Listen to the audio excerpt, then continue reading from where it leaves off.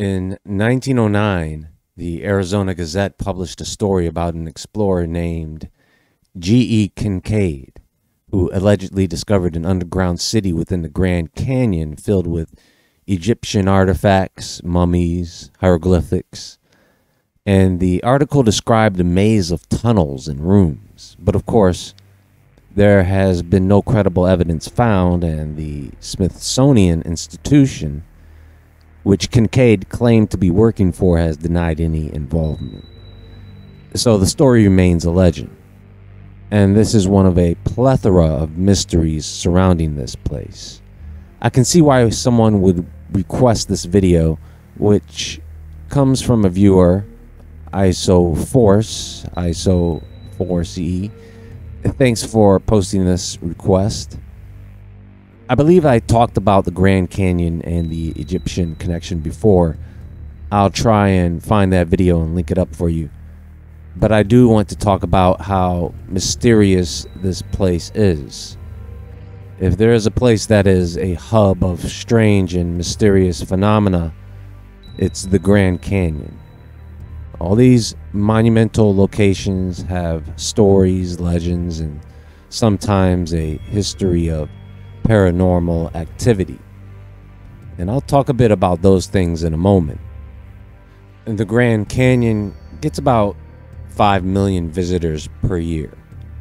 And out of the 5 million visitors per year, you can bet something strange, bizarre, weird is going to go down just based on probability alone.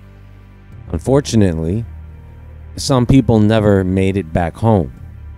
I uploaded a video once about Niagara Falls. I think it was titled A Call to the Falls. And I mentioned how there is this energy that is pulling you towards it, or drawing you to it, as people would say, even from very long distances. What do you say, folks? Do you feel drawn to the canyon? I'm sure this place is overdue for either a vacation to enjoy its beauty and wonder, or to turn someone into the next great mystery.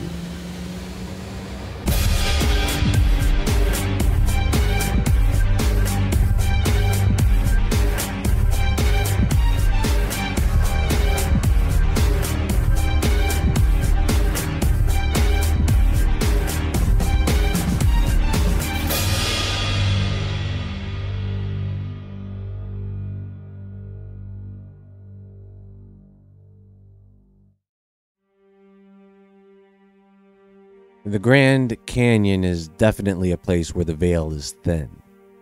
It seems to be a dwelling place, and it has been known to be a place that could swallow you whole. I was curious to take a look to see if anything has happened over at the Grand Canyon recently, and looky here.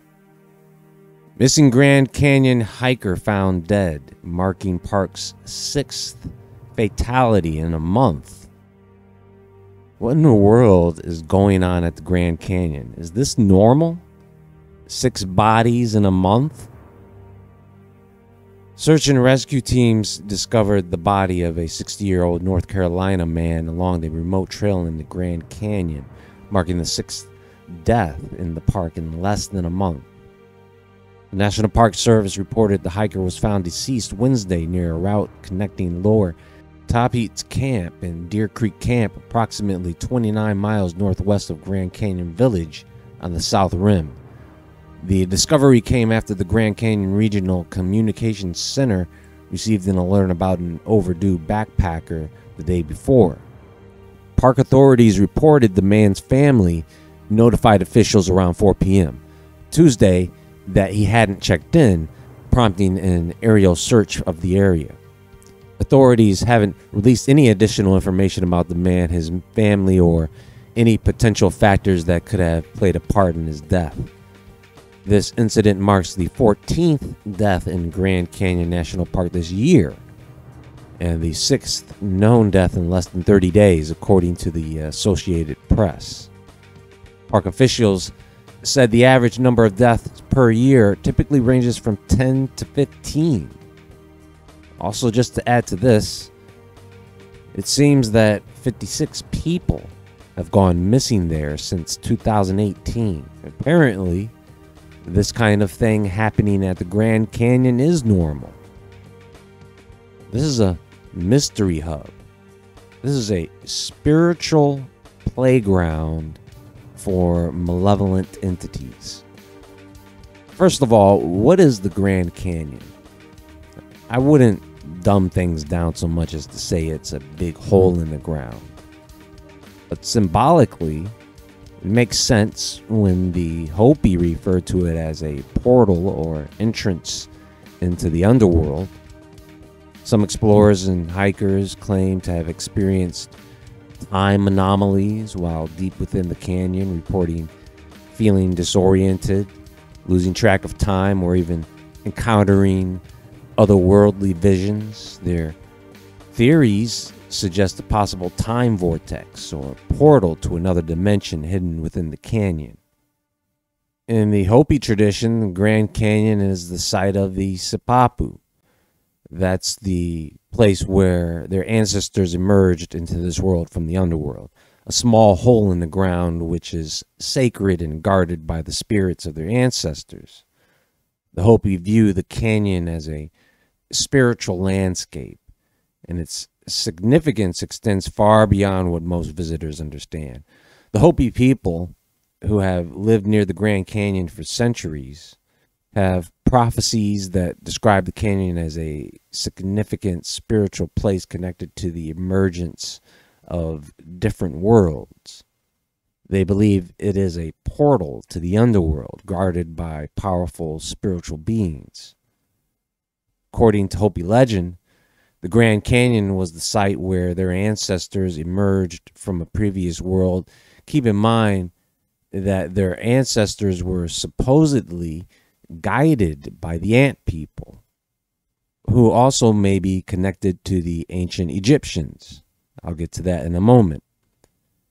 Now, some visitors have reported strange occurrences after taking rocks or artifacts from the Grand Canyon, including illness, bad luck, and accidents. This is believed to be due to a curse tied to the sacred spirits of the Hopi and other Native American tribes that regard the canyon as a holy site. Many people have returned items with letters begging for forgiveness, claiming their lives were plagued by misfortune after taking something from the canyon. And yes, you don't take items from a place that's haunted. Duh. Everybody knows that. And what are you doing taking rocks home anyway? I guess people can literally get attached to any object. And I guess so can spirits, which is why they follow you home after taking one of their favorite rocks. What are you going to do with it? Show your friends? Hey, look at this rock I picked up at the Grand Canyon. Ain't it cool? Oh, relax. I'm just being facetious. I like rocks too. But you know, the Grand Canyon is like a graveyard of history. Some of you may have heard of Skeleton Cave or the Skeleton Cave Massacre. Around 75 dead and over 25 survivors. You can look that up about the Yavapai tribe. On December 28th, 1872, Captain William H. Brown led 130-man force on an approach to a cave occupied by Yavapai warriors. When Major Brown called for surrender, the Yavapai responded with firing arrows and shouting threats. The soldiers used ricocheting bullets to strike the warriors inside the cave, and thus provoking them to counterattacks.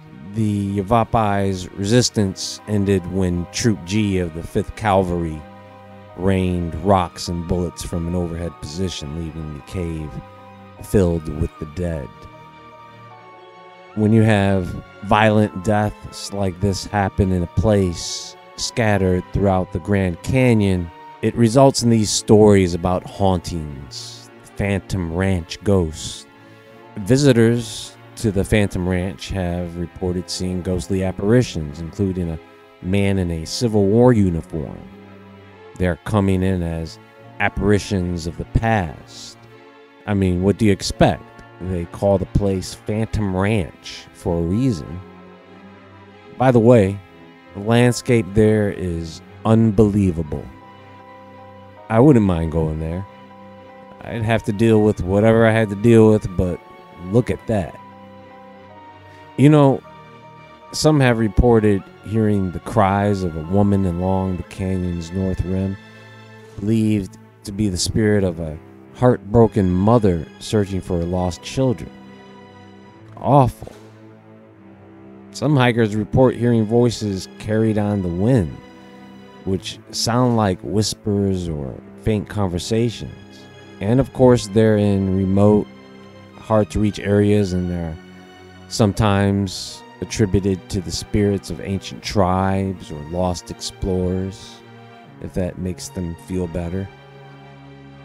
Some hikers and campers have reported hearing unexplainable sounds such as singing, chanting, or mechanical noises coming from deep within the canyon, especially at night. Theories range from natural acoustics amplified by the canyon walls to supernatural explanations involving spirits or ancient beings. And then there are places on the Grand Canyon map that have reputations. Bright Angel Trail is one of the most popular paths, yet it has a dark reputation due to its switchbacks and fatal accidents. Some hikers claim to have seen ghostly apparitions along the trail, including the spirits of lost pioneers or miners, if that makes them feel better. John Wesley Powell led several expeditions into the Grand Canyon in the 19th century, with many men dying under mysterious or violent circumstances. Powell's journals mention strange occurrences such as unexplained noises at night and equipment disappearing without explanation. The Grand Canyon has been the setting for numerous reported sightings of Bigfoot and other cryptid creatures. Hikers and campers have claimed to see large ape-like figures moving through the forest and along the canyon's trails. Some indigenous stories of Big Man. It's a UFO hotspot. Any place that we want to go see, they want to go see. With reports of strange lights and unidentified flying objects frequently surfacing, some claim to have seen mysterious craft hovering over the canyon, similar to the Marfa lights in Texas.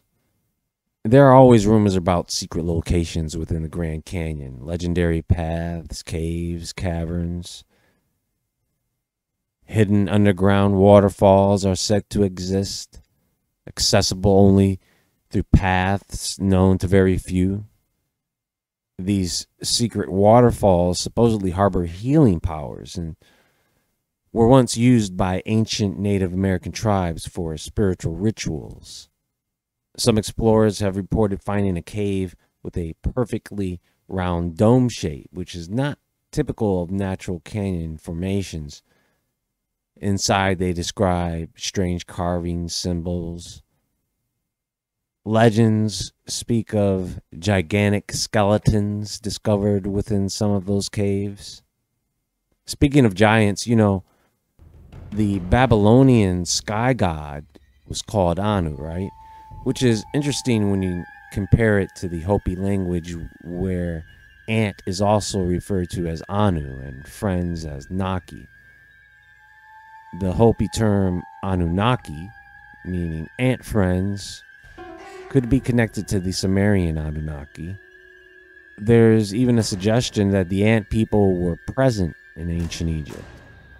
Pharaoh Akhenaten is often depicted with physical traits reminiscent of an ant, I guess you could say. His elongated skull mirrors the shape of an ant's head, while his almond-shaped eyes and long neck resemble those of an insect.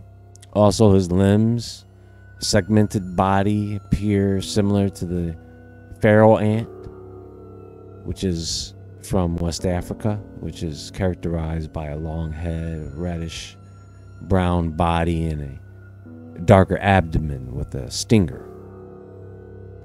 These stories definitely add to the mystique of the Grand Canyon, painting it not just a natural wonder, but a place full of secrets, legends, and unexplained phenomena. Sounds just like my kind of place. I can't wait to visit. Anyway, that's all for now, and there is more to come. I do have a recommended video for the day. Watch that video. It will be linked on screen at the top right corner of this video and in the description box and pinned comment below. Please hit the thumbs up button on your way out. You can also find me on Instagram at jwoodward. Check out my other links in the description box below. Everyone, have a great day or evening. And as always, friends, stay awake, stay aware, stay safe, and I'll talk to you all soon.